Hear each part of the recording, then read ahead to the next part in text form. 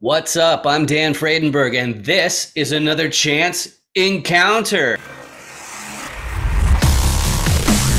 Hey, what's up? I'm Dan Fredenberg. I'm a commercial real estate guy. I'm from the internet.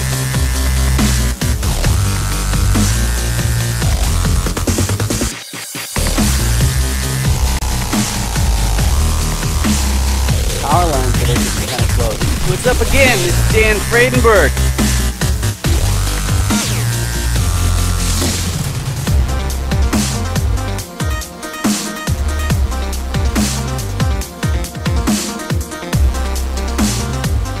Today I'm joined with Marcus Long. How you doing today, Marcus? Doing awesome. How about yourself, Dan?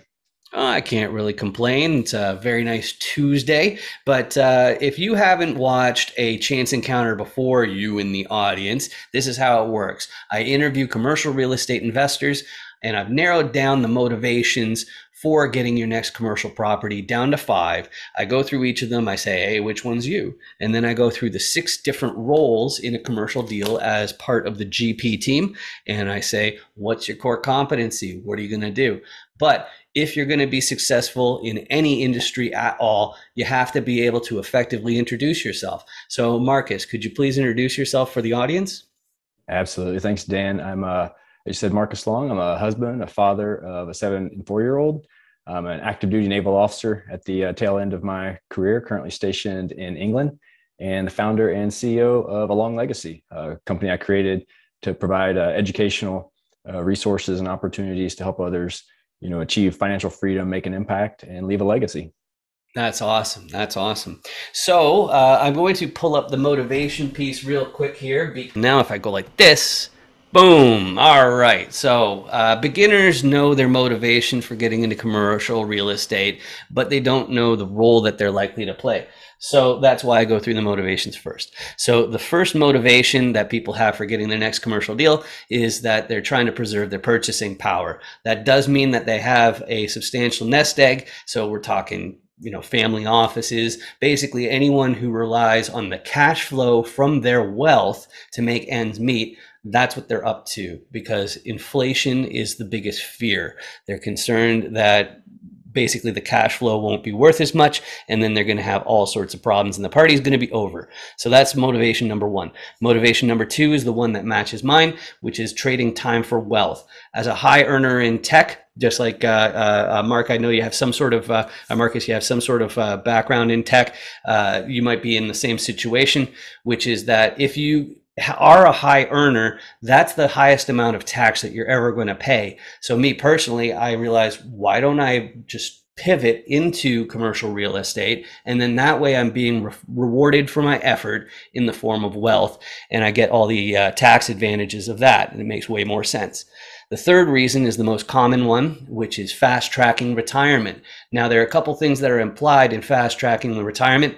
First of all, if you're in your early 20s and you're telling me you're fast tracking your retirement, I'm not going to believe you, because you have to start with something before that's actually going to work. But the second thing about fast tracking your retirement, it means that there is an end goal in sight where you're looking to basically rest on your laurels. And that's in contrast to the next group, which is the ones they're super ambitious. They want to buy their entire hometown. They're just going to keep on hustling forever and ever and ever. These are very valuable people to have in your GP team, just because you know that they're always going to be there as long as they're alive. But in contrast to that level of ambition and getting a name for yourself and legacies and all that kind of stuff, there's the next one, which is some people have a section of society that they particularly want to help, or maybe it's animals, maybe it's rainforest, who knows what it is, but they realize that wealth is the best vehicle out there to actually make a real impact. So that's the other reason why some people want to get a commercial deal. So out of those 5, Marcus, which ones or what combination really describes you best? Yeah, I think probably a combination of a couple of them, Dan. Probably, the last one there, the irrational need to help tenants, and maybe not just tenants, but as you said, some section of society. And the other one being trading time for wealth. Kind of when in the beginning, I talked about helping people make an impact and leave a legacy. And so I think, the irrational need to help some section of society goes along with that, making an impact and part of leaving a legacy. And also, building that wealth helps, create a legacy for my family, as well as their ability to have an impact and stuff even after I'm gone. Is there a group in particular that you have in mind, a society like maybe veterans or something like that? So it's a combination. I wouldn't say that all of mine goes into one thing, but some of the places we give back to include some veterans organizations. We give to a few organizations that are combating human trafficking, and then some other organizations that are going and like building homes and schools in places like Uganda and things of that nature. So each one of them has a specific reason, connection to our lives, or reasons we want to contribute to that. But it's a little bit across the spectrum of organizations. That's a great answer. That's fantastic. All right, so the next segment is the 6 different roles. So I'll go through those in the audit for the audience in case you haven't, if you haven't learned all these yet. But repositioner is the first role. A repositioner is a person who looks at a whole whack of different properties, and they have to do the math. They have to figure out, okay, how's this property doing? Is there any upside? And then they get it under contract and make it happen. So they are an acquisitions person, but how does a repositioner get upside? There are 2 main ways. The first one is through more efficient operations. In other words, they find ways to cut the costs, run more efficiently. But part of the operations team, it's more complex than it sounds on the outset, because I mentioned I have these little Benjamins going down the toilet here, and that's to let people know that, like bookkeeping, marketing to make sure that the vacancy rate is low. I have a marketing background, so that's one of the things that I'm looking to contribute, as well as tracking inventory for maintenance and whatnot. But operations, more efficient operations like reduced water flow and things like that, that's one way to get upside, but that's not always going to cut it, especially now that real estate is so hot. The other main way that a repositioner will get upside is by getting a contractor team. So if you make the place nicer, then you can charge more in rent. And as easy as that, you just have more money coming out of a property. So that's the other way of doing it. But there's a problem. If you're working remotely like I am from the internet, then you're going to need a local. That's the boots on the ground. So the boots on the ground make sure that the operations are working effectively and the contractors aren't cutting corners and things are getting done in a timely manner. Now, when most people think about picking up a apartment complex, that's probably all they think about. But the other pieces of the puzzle are the financier, in other words, the bank.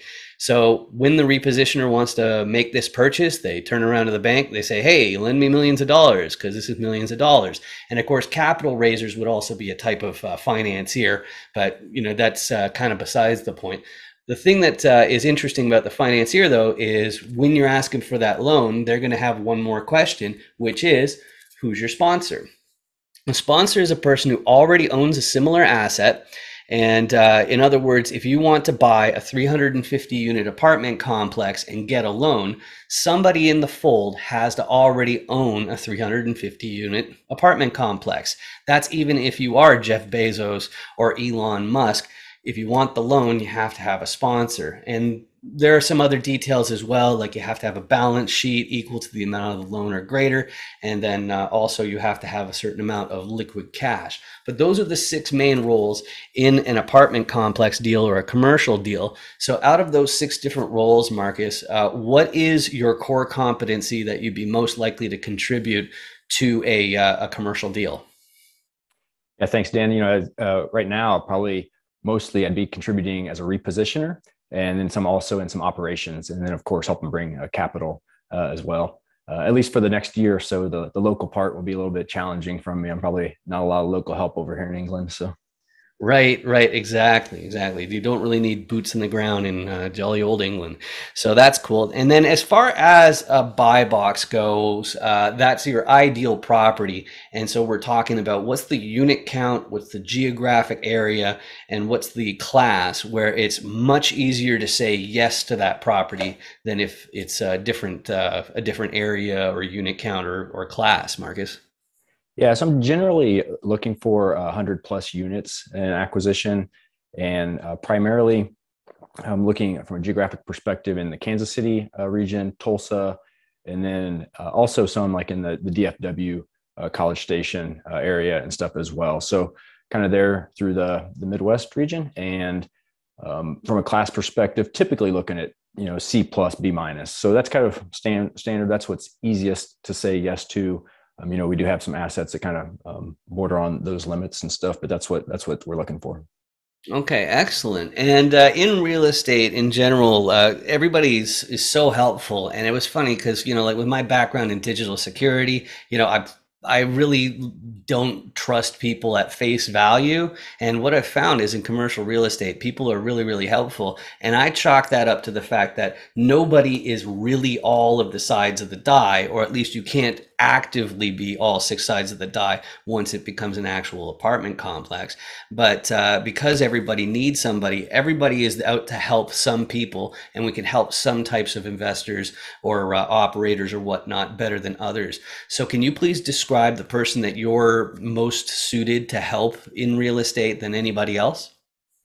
Yeah, I think, a couple of people that I would align with a lot, and part of this goes to my experience. I've been in both positions as well as people that have like a W-2 that either really, really love their W-2 or very busy. I understand that I'm at the tail end of my W-2 and spent a lot of months and years at sea where I was really busy, or, potentially someone that might be has been an active investor. Maybe they manage properties themselves or have had property managers, but are just kind of tired of dealing with it and stuff. So when I was back on the single family side, we self-manage. You're thinking, oh, I'm going to create some passive income, and then it turns out to be a little bit more active than you assumed it was. And so, that's part of the reason I created a long legacy, was to like provide educational resources to be able to help others understand like different strategies that could potentially help them reach their goals, in a different way. So those are a couple of people, that I think I align closely with and can use my experience to help them. That's really fantastic. And we met through Brian Briscoe. I met him through LinkedIn, and we're always at those different meetups, like the ones on Fridays.